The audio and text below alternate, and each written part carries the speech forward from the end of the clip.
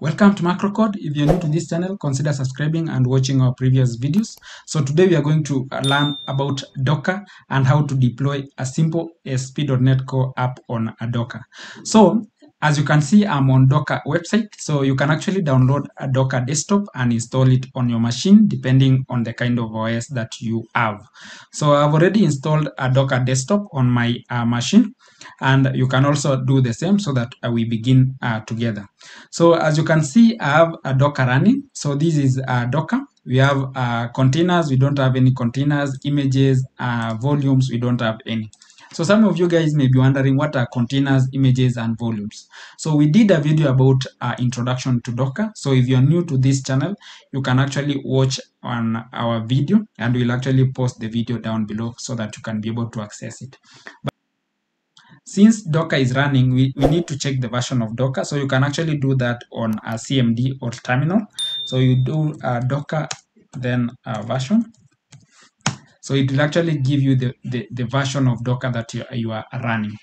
So to check in case you have any images or volumes in Docker, so you have a Docker PS command that it will actually give you the number of containers that are there in Docker. But you can see we don't have any image so far, and in case that is we don't have any container.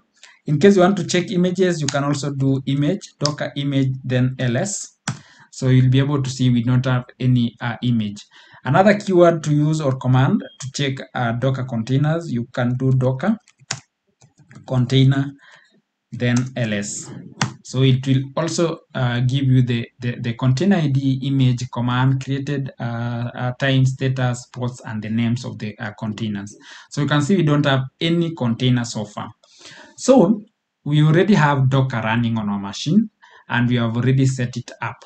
So what we need to do is to create a simple app in ASP.NET Core using Visual Studio 2022. Then we enable a Docker. So if you launch Visual Studio 2022, you are going to create a simple app. So you can see Visual Studio 2022. So you can create our app, that is ASP.NET Core MVC. Then we are going to, so you can say Docker app. So that is our app for today. Then we are going to run this in ASP.NET Core version 7.0. Then we are going to enable individual accounts. So you can see here we have enable a Docker, but we are going to use a Docker OS. So you can actually choose the kind of OS that you want to run.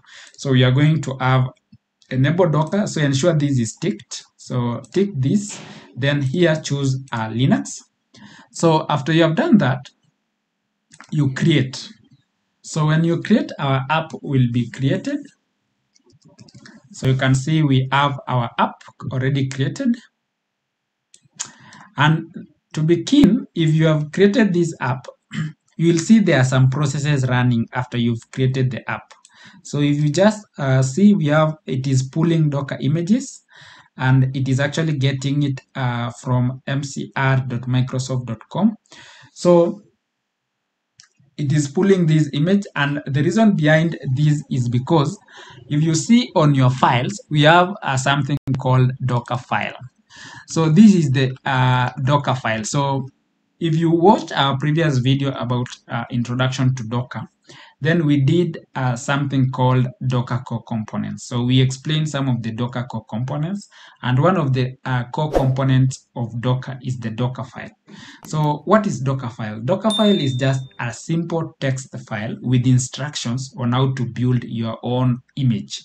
So that is what our app is now doing. So it has the Docker file with instructions on how to build our own image. You can see it is now getting the image from this site, and it is actually now building our image. Then we'll be able to run our app on a Docker. So it is quite a simple process. So that is how you need to do. So we'll wait until our app is done so that you're able to actually run our app. So you can see it is checking for missing images. So in case there are missing images, it is going to pull them from what we have instructed it to do in our Docker file. So you can see it is actually pulling the images. So that is the process. So you can see.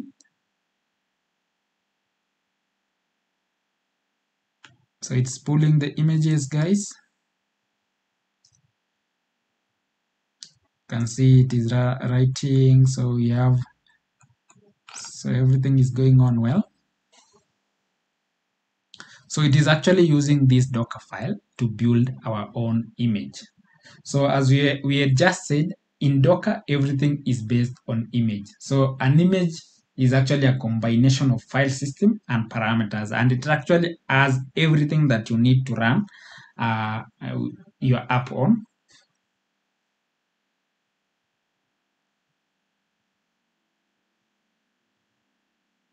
Our app is now complete. It has now created our image and our container. So if you open Docker, you can see under containers we have the Docker app, which is our container, and we have some images that it has been pulled. So you can see we have .NET ASP.NETCORE 7. It is already pulled, and we have the Docker app. To check this on our CMD, if we just run the same command, Docker container ls, we'll be able to see we now have the container. So this is the container ID, this is the image, we have the command, the date it was created, the status, and the ports. So now we can actually access our app. So we now have the Docker app running on these two ports. So you see 32.769, which is mapped to port 80. Then we have 32.768, which is mapped to port 443 TCP. So the name of the container is the Docker app. So you'll be able to see something called port forwarding when we talk about Docker in our next series.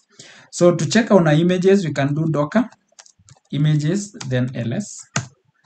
You can see we don't have any image. We say image, let's do that.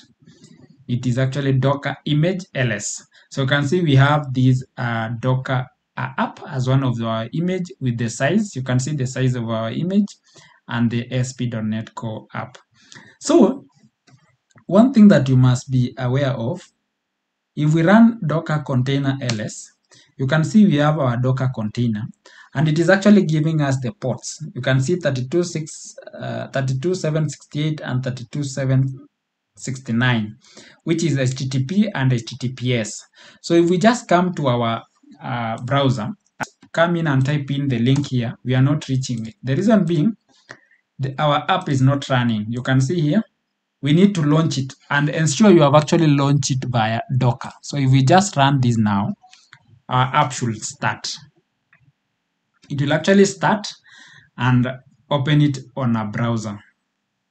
So if we just launch it using Docker, our app will start, and we can be able to see that in our, you can see our app has started. So our app is actually running on a Docker. So you can see something very interesting on our Visual Studio. You can see when the app launches, it actually gives you the containers. You can see here, we have the container and the images that it is actually running on. So you have the container and the images that these are now the images. Remember, containers are just running images. So as you can see on a container, we have the labels, the environment. So this is the environment, the package, the URLs, the version, and the environment, the ports. You can see the ports that is actually being used, and this is the same thing that we actually saw on our CMD. If you see the volumes, we don't have, so these are actually the volumes, and we also talk about Docker volumes in our next series. So for today, guys, just understand this, then we'll be able to actually see. So these are the files, and we also have the logs.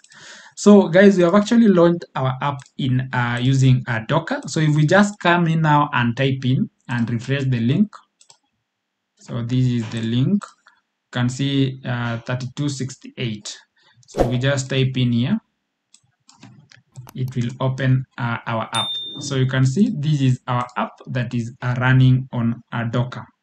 So if you open Docker, you can see we have images, and we have our container. So from here, it is saying that the container is actually running, and these are the ports. So if we just click this, you'll be able to launch our app in Docker. So this is HTTPS.